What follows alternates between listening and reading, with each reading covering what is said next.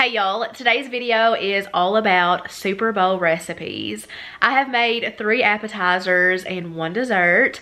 My goal for this video was to try out some new to me party recipes because it just feels like I kind of make the same things over and over for events because I just know that they are always a hit. Like off the top of my head, buffalo chicken dip, that is always a popular one. Sausage balls, Velveeta dip that has the rotel and sausage in it. I feel like all 3 of those are very common, at least where I live, which I'm not complaining. Those are my favorites and it never gets old to me. But still, I like to change things up and I just want to see what else is out there. So that was my purpose for this video. And it's the day after, actually. I made everything yesterday and tasted everything, and I can honestly say that everything in this video turned out so delicious, and I'm really looking forward to getting this video out. I hope that it can be helpful to anyone out there who is looking for some good game day recipes.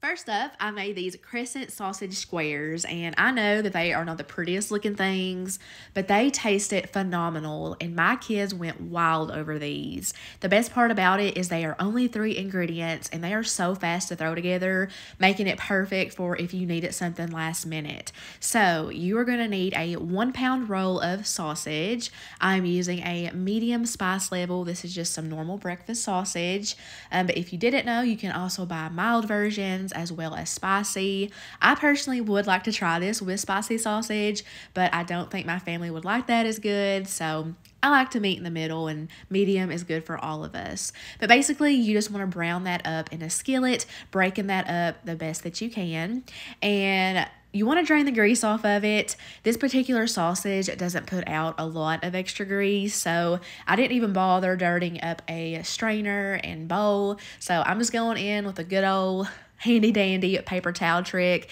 where you just fold it up and kind of push it around with the spatula just to soak up any extra grease. You'll also need a block of cream cheese. This is just a normal 8-ounce block, and I did let mine come up to room temperature first just to kind of help with the melting of it. But basically, you just want to get that cream cheese to coat all of the sausage, and my recommendation is to just leave the cream cheese alone for a couple of minutes, giving it time to heat through, and that will make it a lot easier to mix in with the sausage. And Philadelphia is definitely like my #1 favorite brand of cream cheese, and you can normally find it on sale around the time of the Super Bowl. So just a little tip there. But I just seasoned it lightly with some salt and pepper, and that's it for the sausage and cream cheese. So I grabbed 2 cans of these Crescent dough sheets. You could also use Crescent rolls if you wanted to. That is what the older recipes call for.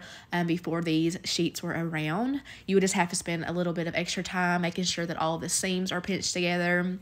I just had to pinch a couple holes together and then I was good. So I dumped out all of that sausage mixture on top, and I am just going in with my spatula and doing my best to spread it into an even layer that stretches all the way across. But you do want to leave a bit of a border around all of the edges. That way, when you drape on the second sheet, you can seal it properly, and that way when you bake it, everything won't come oozing out, making it kind of pointless. But as you can see, I'm just going in with my fingers and I'm just kind of pressing the 2 pieces together. I actually ended up going back around with a fork just to make sure that it was sealed properly, but that is not actually necessary. I guess I was just feeling a little bit extra this particular day, but that is it for the prep. I'm going to bake this at 375 degrees for 15 minutes, and as you can see, it is nice and golden brown, and these made my kitchen smell so good. This would honestly be a great option for breakfast if you are looking for something different to make, but I'm just cutting this with a pizza cutter. I cut these into bigger squares than what I would if it was for an actual party. This was just for me, my husband, and my 2 small kids. So I did go bigger, but really the only thing I would do different is when I'm cutting it across, instead of going into 2 sections, I would do it into 3. But let's go ahead and get a closer look at one. I would absolutely make this again for any type of get together. I know that it would be a hit. Even my pickiest eater asked for me to make these again the very next day. So that is really saying something. Next up, I made these Hawaiian pizza rolls, and oh my goodness, y'all. These were hands down our favorite thing made in this entire video, and honestly, probably our favorite slider recipe that I have ever made. I found this recipe through TikTok from a girl that has a huge following. She has her own website, which is where I went to find the recipe, but I will link her video in my description box. All the credit goes to her. But I'm just using a 12-pack of King's Hawaiian rolls. I love that they are all separated and placed on a cookie sheet. I'm just going in with a small serrated knife and cutting 2 slits on the top. I think that is just genius and such a fun way to switch it up. She described it as like a Hasselback potato, but I'm just going to take 2 pepperonis per each slit, so 4 pepperonis per slider, shoving that down in there, and then I'm going to top it with a good amount of some shredded mozzarella cheese. You do have to be a little bit careful to not break the bread. I did to a couple on accident, but truly it's not that big of a deal. But here they are after I got all of them stuffed. And now for the best part and what makes them over the top. It is this garlic butter. She melted a full stick. I cut it down to 5 tablespoons, but next time I would definitely do the full stick. It does need it. I'm adding some freshly shredded Parmesan cheese, a good spoonful of some freshly minced garlic. I did buy some fresh oregano for this recipe, and I'm adding a half a teaspoon of it. I'm also adding a good amount of dried parsley. She did use fresh, just use whichever you are comfortable with. And then lastly, just a little bit of salt and pepper. So I'm giving that a good mix, and then I'm going to take a silicone brush and I'm just going to brush this garlic mixture all over the top and sides of the rolls. She went as far as lifting each individual one up and placing a little bit underneath the rolls, which I really like that idea. But again, I didn't have quite enough butter to do that, but next time. So I'm going to bake this in the oven at 350 degrees for about 12 minutes, just until they're nice and golden brown.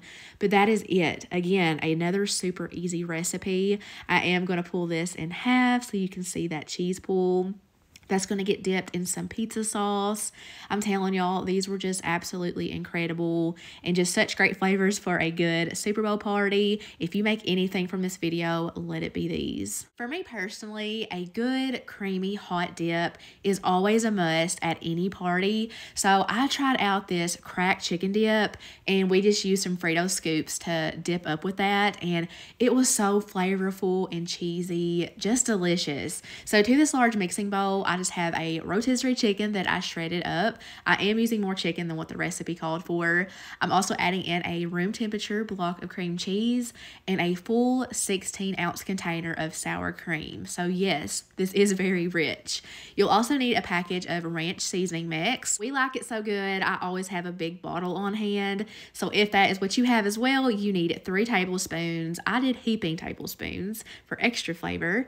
I did a whole bag of shredded cheese, 2 cups. And then a half a package of cooked bacon that I just crumbled up. So it does take a few minutes to get this like thoroughly mixed, but if you let your cream cheese come to room temperature, it really shouldn't be that hard to mix it. So it should look something like this. I'm going to spray a casserole dish with some nonstick cooking spray and get all of that dumped out.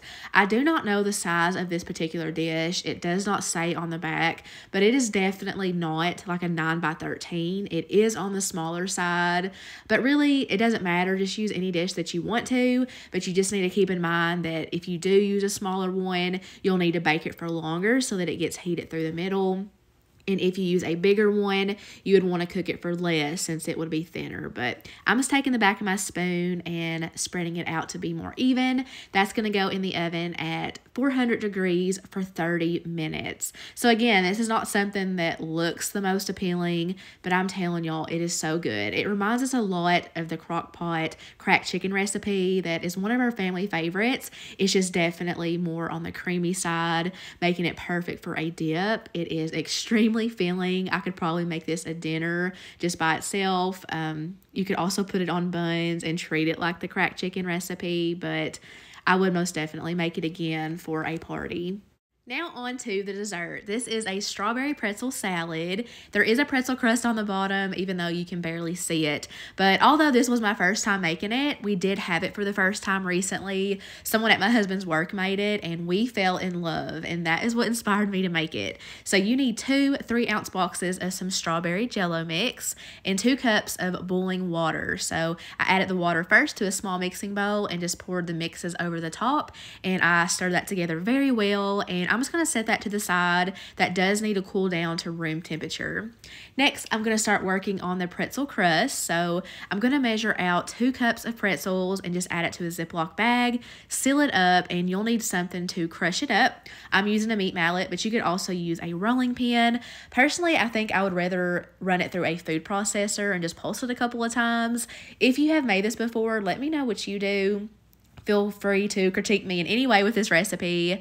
But anyways, to a small saucepan, I've melted down a stick of butter and added 3 tablespoons of granulated sugar.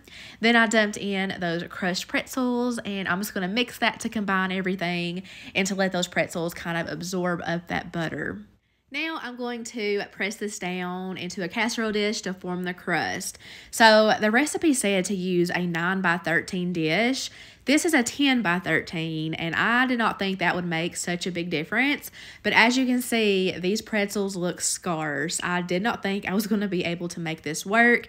Definitely took some patience to get it spread out, and that is why it turned out so thin. But I did bake it at 400 degrees for 8 minutes, and I'm going to let that completely cool down. So for the cheesecake filling, we've got a block of room temperature cream cheese, a cup of sugar, and a whole container of some Cool Whip, which I'm using the store brand. So I did want to make sure that this was very smooth. So I am going to go in with my electric mixer and just beat that for a couple of minutes. And this is about what the consistency should look like, nice and fluffy. So now that my crust has cooled down, I can start adding the cheesecake mixture. So since it is a little thick and this crust is a little bit delicate, I just kind of divided it up into 6 sections and just took like a spatula and spread it out that way. You definitely want to make sure that the crust is fully covered all the way around the dish, and that's going to go in the fridge for at least 30 minutes to chill back up. That way it can hold up to the strawberry topping. So for the strawberries, I'm just using a full container. I have washed it well, and I'm just cutting off the tops and then turning it over on its side and kind of thinly slicing it. Now I can add it to that cool down jello mixture. I started by just doing handfuls because I didn't want it to splash everywhere, but I am going to use a spoon just to get those coated better. And then I'm just going to pour that out on top of the cheesecake layer, and I am going to take the spoon to better distribute those strawberries. So that is it ingredient wise, but this does need to be covered up with some cling wrap because it is going to be going into the refrigerator to set up. It does take a bit for that jello mixture to set up, so I would say at least 4 hours, but overnight would probably be even better. But after that, you can go in and just cut it into little squares. My only problem with this recipe was the pretzel crust. It tasted delicious. It was nice and buttery, and it is what makes this recipe, in my opinion. I just wish it was thicker. Like every picture I've seen of this, it looks so thick. And that's the way we had it. So I honestly think that it needs more pretzels. So again, if you've made it, let me know what you do because it really is such a great dessert. We absolutely loved it. But that is all I got for y'all in today's video. Definitely let me know down in the comments what you have planned to make for game day. I love reading that. But I want to thank you guys so much for watching and for spending some time with me today. I hope you all have a great rest of your week, and I'll see y'all in the next one.